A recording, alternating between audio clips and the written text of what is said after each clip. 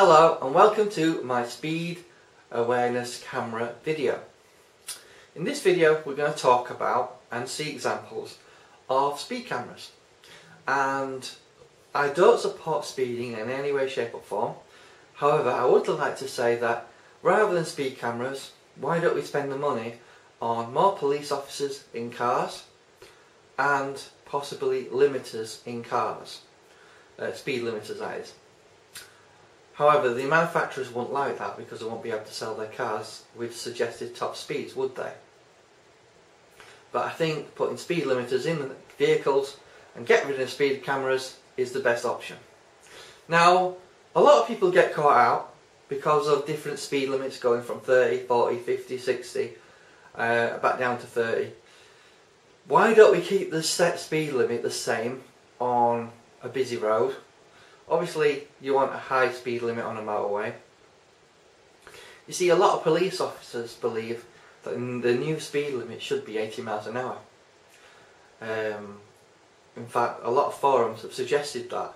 Even ex-coppers, current coppers have said, really 70 isn't really any good anymore, we need a new speed limit. Let's talk about the ACPO guidelines that police forces are supposed to follow, where speed cameras that are properly situated with camera signs, as well as having a speed limit tolerance of 10% plus 2 miles an hour. However, a lot of police forces are starting to ignore these guidelines. It's very possible that if you're speeding and doing 31 miles an hour in a 30 mile an hour zone, you could receive an unfortunate nasty letter in the post saying that you have been caught on such and such day. Right, so let's talk about when you should receive that letter. According to UK law, providing you're the registered keeper of your vehicle, you should receive intended notice of prosecution within 14 days.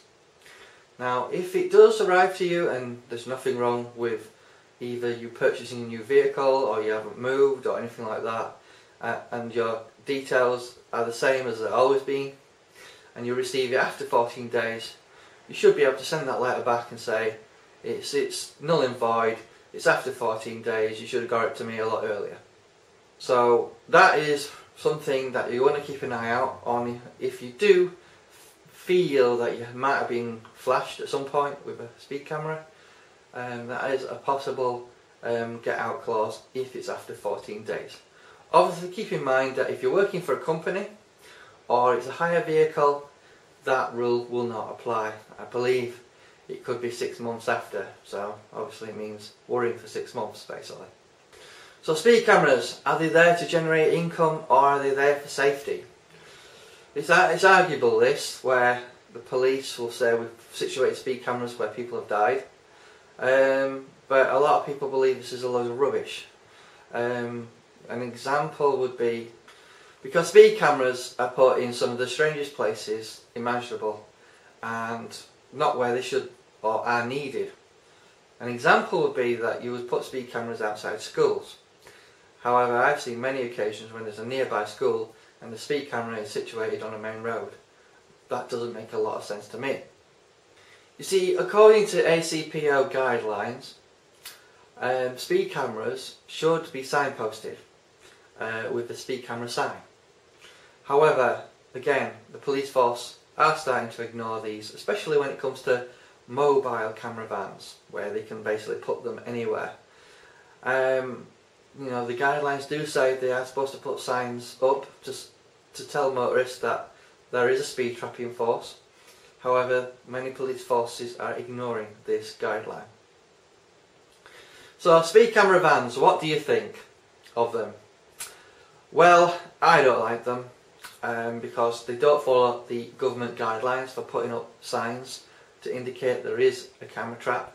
Quite often these mobile vans will be hidden behind hedges, around a corner. By the time you've seen them, it's too late because basically their cameras can see 1,000 yards down that road. So when you've seen it, it's too late, unfortunately. So if you have been wandering a little bit over your speedo, unfortunately you've been caught. One other thing that I have noticed that North Yorkshire Police Force have started to do is use very sneaky tactics. Putting speed cameras in tractors, in horse boxes, out of view, out of mind, and it's just to get revenue really. You see, the way I see it is, why would you hide cameras in tractors and horse boxes? Why wouldn't you put it in plain view? And why are some mobile camera vans being hidden in laybys or behind bushes and trees or signs? There's only one explanation. It's not safety, because if safety, people will see them and slow down. It's all about catching you out, getting money from you. So my advice is to obey the speed limits at all time. Yes, there are people like me that travel quite slowly and it might be annoying for you. However, I don't want to be caught by a speed camera, and neither do you.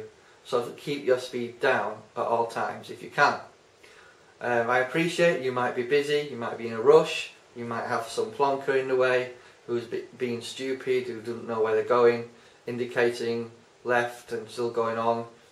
You know, that's just part of the nature of driving. But please obey the speed limits to avoid those fines. Because the last thing you want is a notice of intended prosecution coming through your letterbox, giving you points on your licence. And if you rely on your driving licence to work, such as a bus driver, conductor, say if you're in London, and if you need your driving licence for work, you don't want points on your licence, because it can affect both your insurance of your own vehicle.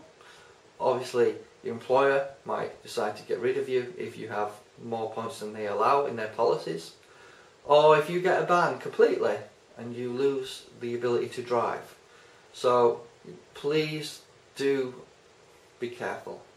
Would it surprise you to know that those camera operators in those camera vans are normally not police officers? Normally they're a day shift basically, and they basically work for the police force, operating those cameras, but they're not actually police officers. The only time you might have a police officer manning one of those vans is if they're doing some overtime. But think about it logically. If a police officer is on a salary of 26 to 32,000, would you want to pay that police officer that amount of money to man a camera van? Or would you want to employ someone on 15k to man that van? It's just numbers at the end of the day. And that's who mans those camera vans. So obviously that's who they work for. Camera vans do seem to regularly do a routine. If you're interested in finding out where speed camera vans are located, please check your local police force website. They should have a list of sites where those vehicles will be. However, they won't tell you when those vehicles will be there. Basically, there'll be normally a massive list. They might have 10 vehicles and they might have 100 locations within the area, and they basically just rotate different places, different times. But what you tend to find is the speed camera vans will be on busy roads in rush hour traffic.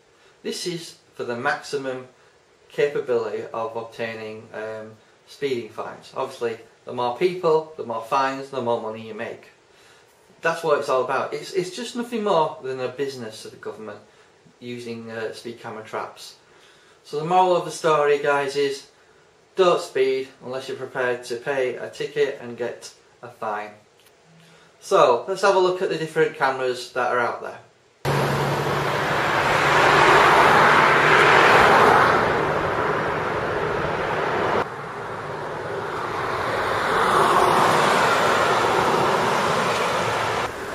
It's Technology Advisor here. I'm just doing a bit of a recording to illustrate the Gatso speed camera. Obviously there's some marks in the road to try and catch people out.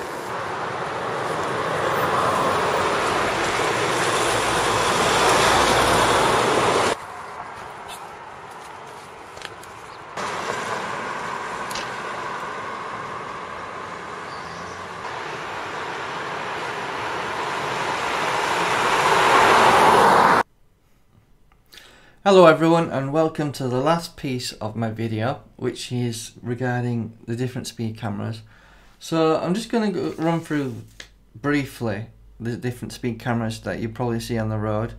This isn't a full list of all the speed cameras out there, but it's a general rundown. Hope you found this helpful. So let's start off with this one. Basically it's the Gatso speed camera. I've been on Britain's roads since the early 90s. Rear facing fixed safety cameras photo the vehicle on the near side of the road, capturing the vehicle along with its number plate. You see these all around the UK generally at the moment. They do use film, they're not digital at the moment. So obviously you've got a 1 in 4 chance of being caught on one of these particular cameras, because obviously they run out of film. So let's move on to the next camera. Right, the next one is called the Truvilio speed cameras. Basically are the second most popular fixed speed cameras used on Britain's road. Big difference between the Gatso and the Truvilio safety camera is the fact that Truvilio is a forward facing camera. Being forward facing means when triggered it takes a photo of the front of your vehicle including the driver. So unlike with the Gatso, there is no dispute who was driving. Right, so let's move on to the next camera. So basically we have the handheld device that's used to measuring your speed. Basically, typically a police officer will be in a car and pull you over, and that's that particular one.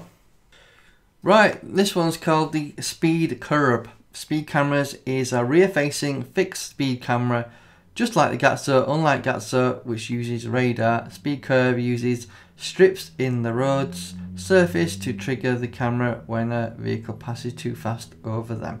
Commonly sighted at the side of the road, speed curbs can also be sighted on central reversation and twin cameras fitted, like you can see here, covering both directions simultaneously. So obviously this is one of the more modern cameras they're starting to bring in. Here we have the Truvilio D-Cam speed cameras. With a sleek and futuristic looking design, these new cameras also house the latest digital technology too. Being completely digital means there is no film to collect or run out. Instead of using a ADSL or 3G connection, the camera photos of the speeding motorist can be sent wirelessly to a backup office. So let's look at the next one. Obviously these are your standard specs cameras that you'll see on your motorway, basically measuring your average speed between 2 points. Usage is on the increase on the UK's roads, as unlike other fixed point speed cameras like Gatso spec systems take an average speed of your vehicle over a set distance, which might be as much as several miles. A common sight in roadworks, these cameras are now being used at more and more locations. Right, what's the next one? Okay, here we have the mobile van. Make up a large number of speed trap sites across the UK. Through, of course, by their nature, they're not always in use. Favoured spots include on bridges, in laybys and residential areas. You could expect to find them anywhere. However, when sighting a mobile speed camera, the police or local authorities should place signs warning you of their use. Now basically that information's come from speedcamerasuk.com. What you might be unaware of is police forces do not have to signpost camera vans. I think current legislation means fixed cameras have to have a sign advising motorists. However, mobile camera vans don't. So obviously police forces are basically using that to their advantage. So basically, you know, it's a trap to basically get you. Here you can see a horse box with a camera in it, and obviously this is very stealthy, and that's why a lot of people don't like it. The thing is, you won't know you've been caught until something arrives in the post. So unfortunately, a lot of people, as well as the general public, are not happy with this sort of tactic that police are using. Obviously you can see a tractor here with a hidden camera. A lot of people, in terms of the general public, are not happy with this tactic because obviously it is secret, it is hidden, and you won't know you've been caught until you receive something in the post. Now here are some new cameras that they're starting to introduce, called HADEX 3. Speed cameras is the latest speed camera to hit the UK's roads. HADEX 3, which is a short for Highway Agency Digital Enforcement Camera System, is being installed on sections of smart motorways in the UK. Redflex HADEX 3 speed cameras have so far been installed on the M25 in Kent between junction 5 and 6 and 7. More locations are planned on a number of other motorways with smart motorway sections in the UK, including the M1, M3 and M6. Obviously these are stealthy cameras, as you can see. They're not painted yellow, in line with the ACPO guidelines. So obviously it seems to me that a lot of police forces are ignoring those guidelines now, and it's very conceivable because I did hear about Scotland introducing speed limits of 31 miles an hour in a 30 limit where people would receive tickets. So guys, I know it's becoming a pain, but watch your speed. The only thing I could suggest would be possibly to get a sat nav or maybe a dash cam to advise you what speed you're doing. But it seems to me the police are more concerned with actually getting a speed fine to you than actually safety, because what's safer, you looking at the road ahead or looking at your speedometer? You tell me, guys. Anyway, that's the end of this speed camera awareness video. I hope this video did help you in some way, and thank you.